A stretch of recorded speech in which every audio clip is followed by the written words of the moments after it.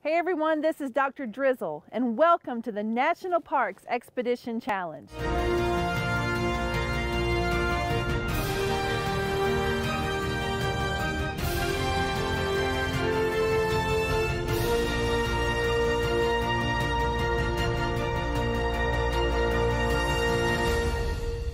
Today we are at Tumacácori National Historical Park in Tumacácori, Arizona, which is southern Arizona. In fact, we're only about 20 miles north of Mexico, and we're here today with Ranger Anita. Ranger Anita, thank you for the invitation. This is a hidden gem. We had no idea, and we're so excited to be here today. How did you get to the national parks? Well, I grew up in Ohio, and there are national parks in Ohio, which I didn't realize at the time. But my parents were both teachers, and so in the summer we would travel and go to national parks. Then in college I got an environmental studies degree, and I was never imagining that you'd work in a park. It was just somewhere we went and hiked and camped. And I got an internship at Yosemite National Park, which is in California. Yes. One of the very famous parks. And I got an internship there as an interpreter, which I had never heard of. And I learned that that is what you call the rangers who talk with the public, education, visitor centers, tours, those people that you probably encounter most often, they're called interpreters. And I got an internship doing that, and found out that I could get paid to live in a park and learn stuff and tell people about it. And what could be cooler than that? Absolutely. So from Yosemite, where did you go? I worked seasonal positions after that internship at Yosemite and at Shenandoah National Park in Virginia. Yeah. And at Saguaro National Park up by Tucson, just very close to here, and here at Tumacácori. And then I got a permanent job at Shenandoah, and then finally ended up coming back here to Tumacácori for a permanent full-time job. And over time, I moved into the position of being what we call the chief of interpretation, so the head of this group of people who does this work. Well, we are very excited to hear where you've been, because we have visited all those places. Excellent. And have filmed. Good. And in Ohio, we have been to Hopewell Culture and filmed, and also Dayton Aviation Historical Park. So there are a lot of connections already with us, and it's exciting to know that now you have ended up here. So tell us a little bit about this park. When did it get founded as a national park site? And just maybe some of your favorite things about the park. Okay. Well, it is the main thing that the park was established to protect is the big obvious church structure that was built by the community that was here. Originally, the community that was here was O'otam, that's what they called themselves. That just means people in their language. And then when Eusebio Francisco Kino came here in 1691, it became a mission, which meant that priests were coming and teaching people to be, like Europeans. And so over time, it developed as a mission community, and eventually, finally around 1800, they started building that big obvious church. It became a national monument in 1908, so it's a pretty old park site. It became a national historical park in 1990 then, when 2 other mission community locations were added to the park. So it grew, and we're protecting 2 other churches, but they're much more ruined, but 2 other places that were missions. So things to do in the park. We have a junior ranger program for kids. Nice. Which is kind of unique. It's we call it a flip book. And you're trying to find what is in the picture and learning a little bit and following kind of a storyline. And then when you come back, we make sure you learn something and you get your badge.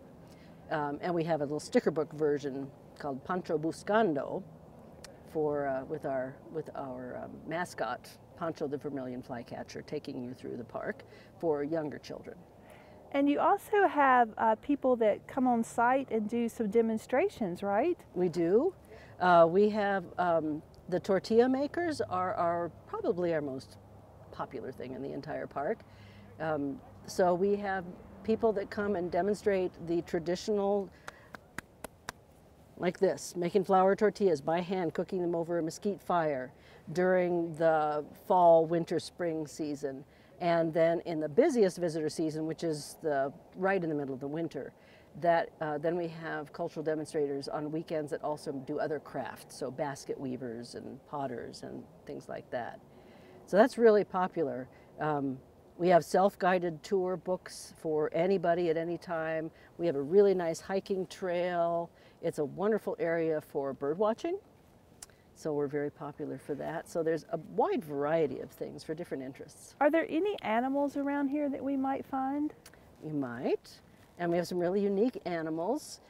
We have had a bear once or twice. We have had mountain lions pretty regularly. They stay away from the people along the river. You're more likely to see maybe a javelina, which kind of looks like a pig but isn't. Or you could possibly see something like a ringtail or a coatimundi, which are other unusual animals that usually stay away from people. But if you're on the trail, you could possibly see one of them. And definitely the most exciting bird is the vermilion flycatcher, which is flaming bright red and black. And that is the motivation for your mascot that you have here. Yes, we developed a mascot which has been very popular, and it's Pancho, the vermilion flycatcher, and he wears a hat like they would have been wearing at the time that the mission was active. So he reflects our natural environment and a bit of our history. Well, you said that one of your main attractions here was the church that we're seeing behind us. So one of the things we want to encourage our students to do is to learn more about this church, the history, the people, and the preservation of this place. So is there anyone here that we can talk to that would have some information about the preservation or the conservatory piece of this church? Absolutely. For that, you definitely want to talk to Ranger Alex. And is he here today? He is.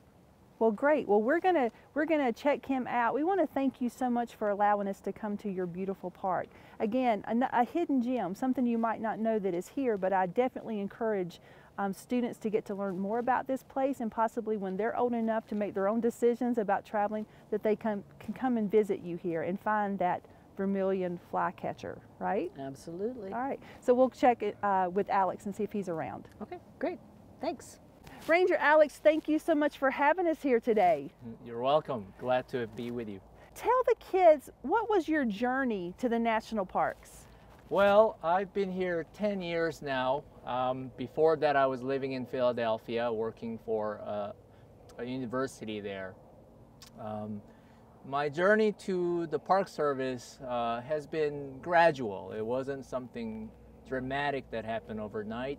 When I was working in Philadelphia, we had a number of projects out in the Southwest, like Mesa Verde National Park, El Morro National Monument, Pipe String National Monument. So these places, I was participating in conservation, architectural conservation projects. And through the exposure over time, mostly in the summertime, I really got to appreciate the things that the Park Service was doing. And when the job opened up here in Tumacácori, I applied for it and I got the job, and here I am still. So you are an architectural conservationist? Conservator. Conservator. Yes, yeah. What does that mean? You're our first one. It means, it sounds very wordy and specific, but it's really not. What it means is I'm a heritage steward. What that means is, as a steward of cultural heritage, I get to conserve materials, and that's my specialty. And then not just any material, but focusing on architecture. So architectural conservator, or you can just call me conservator. A lot of other people also call this profession preservationist, but preservationist is a broader term. Conservationist is used more for nature conservation, so we like to make some distinction, but conservator, architectural conservator sits well with me. Or a rock star. I can call you that too, right? I deal with rocks, so that goes well. Well, so here at Tumacácori, What do you do specifically? Tell us the history of this place. The history of this place goes way back to late 1600s when the local native people, Tohono O'odham's ancestors, invited a Spanish priest from further south, what is now currently Mexico, but at the time was part of Spanish Empire, the new Spain. And we don't know all the specific reasons for inviting this priest, but he came and willingly spent time setting up various missions, about 20 of them in Arizona and Sonora, the northern part of Mexico. And all of those missions still, most of them still used actively as local focal point for the community religiously. But Tumacácori has become a national park in 1908, actually 8 years before the national park was established. And over the years, it had experienced various changes, but to this day, it remains a place very dear to the community, not just immediate community members, but Native American groups who can trace their ancestors to this place one way or another. So, and then we do a lot of active outreach to include them. So that's a brief summary of the history of this place. That's good, and I like that this place is still relevant because you do include the community. You bring them back for events here. That is such an important part because, and that is why I'm in this field of architecture conservation, because buildings, sculptures, remains of buildings are monuments. They are reminders of the things past. Some written down, some orally transmitted, some just archaeologically excavated. But a place that has significance in our contemporary life so that we can make better decisions of how to get along with other people, how to be a better community, how to cherish our past. That to me is very important. And Tumacácori actually has, over the last century and plus years, played a very active role in that in this region, and it also has a significance at the national level as well. So the key thing again is the relevancy. And I hope personally that my daughter, who's half Korean, half Mexican, also will cherish the history here that her dad worked here, but not just because of that personal reason, because this is an important part of this local area. Yeah, and such a great role model for humanity and how we need to treat each other kindly. When we issue our STEM challenge today, we're going to be talking about preservation. So tell us a little bit about the preservation of these buildings here and what's happening to them and what you guys are doing now to make sure that this history is continued for your daughter's great-grandchildren. Right. So the really special part of this particular site is that most of the walls are built out of sun-dried mud bricks. So soil is universal everywhere. Anybody can find soil. It's cheap. It's very forgiving as a building material. Humanity has used this material for thousands of years, whether they dug a hole into a ground to live in a cave or build sod roofs over a little sloped cave. Many, many different iterations of its use. You can fire them, but adobes, the sun-dried mud bricks are more commonly known as adobes in this area. And adobes are really amazing building blocks where even any beginner can really get to utilize it to build their homes. So the construction and design of this particular monument utilize that capacity of adobes. And these are big blocks, almost 2 feet long, foot wide, 4 inches tall, and they are laid in such a way to such a height that it can support all that weight and still defy gravity. And just to throw in extra flourish, many arches inside, a dome, it's topped with a dome, as you can see in the background, a barrel vault. So these are engineering know-hows that came from the European continent, the North African, and it goes all the way to Roman Empire, to Persian Empire, these builders of the same sun-dried mud bricks. So that's what you're seeing here today. And to top it off, you have painted finishes inside and on the outside that dignifies and makes that building sacred, using different motifs that are available or popular at the time. So there is no other place in the world like this. Tumacácori, in its combination of the use of adobes, painted finishes in this style and in this magnitude, this is a very special place. So one of the challenges for us is, considering that this building was left abandoned in 1848 and became a federal monument in 1908. So this building was never finished. They had several financial problems, so the building construction took over time. They never got to finish it, and then it was left abandoned. So it became a ruin. So in the early history of this park, the leadership at the time decided the best way to honor and preserve this site is by keeping it as a ruin.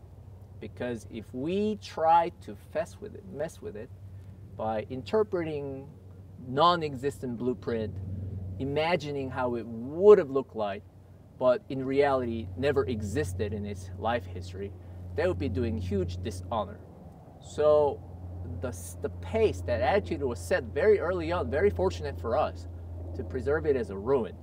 So preserving a kind of a fragile earthen architecture made out of sun-dried adobes is actually a huge challenge.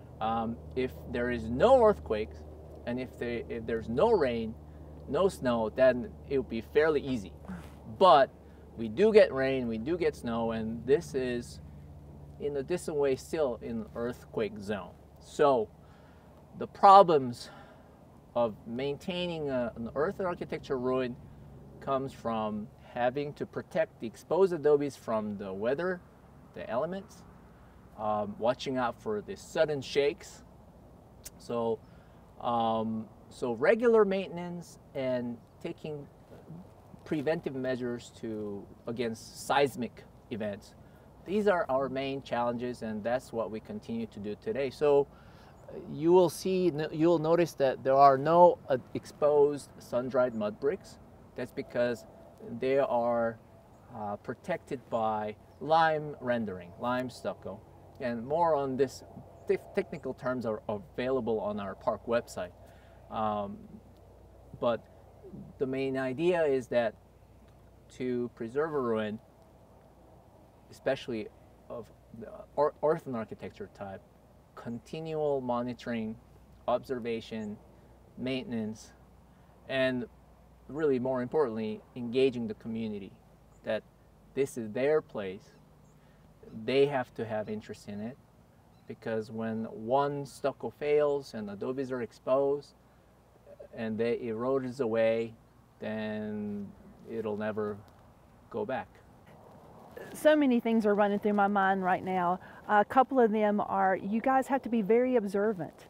So you're constantly researching, looking ahead to prepare for what could and may happen to this place, to make sure that you are doing the preserving of it. The second thing is, I love that you decided that it wasn't about making it better, it was making it the way it is longer. You're preserving the story. So this isn't just a building. These aren't just dwellings. These are stories. Mm-hmm. If you listen carefully, I feel that you could hear the stories of the people who once inhabited this place. And you're doing that by bringing in, ancestors of those who lived here to continue to tell the story. The, the one thing I really took to my heart after working here for 10 years is that the knowledge of science engineering is important, and that absolutely enables us to manage a site as a steward, make a more scientific approach, systemic approach. But that has to be based on your motivation for doing it coming from your heart. Because if you don't care for the communities that care for this place, and if you say to them, I'm going to do this scientifically, you don't know science, I'll do it my way, all you're doing is just alienating the people who really matter in making this place a place. So you haven't really done anything. You've done a great disfavor. I work with a number of engineers, scientists, and that's a great privilege. And the message I have for the students who want to, let's say, oh, how big an adobe should I make to build a church this tall? What type of clay do I need to include in the soil to make a very strong, cohesive adobe? These are all important questions and challenges that they have to set for themselves.